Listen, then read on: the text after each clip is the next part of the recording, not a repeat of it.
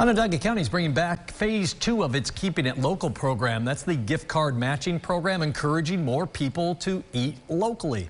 The county is opening $400,000 worth of vouchers to the general public noon Thursday. There will be a limit of 4 gift certificates per email.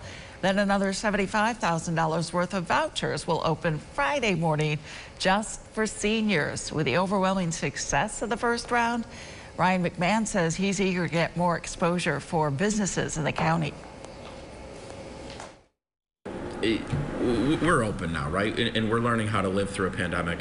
But I think we need to keep reminding the public to support our local businesses, because these guys took a huge loss last year.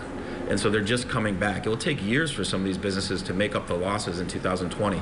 So we need to continue to do our part to stimulate the local economy and to continue to make smart investments to drive more and more people here into our downtown, into our restaurants throughout Onondaga County, because we need this. If not bi-weekly calls. The county executive also says they're going to be donating more than $1,000 to Clear Path for Veterans for a giveaway on Wednesday.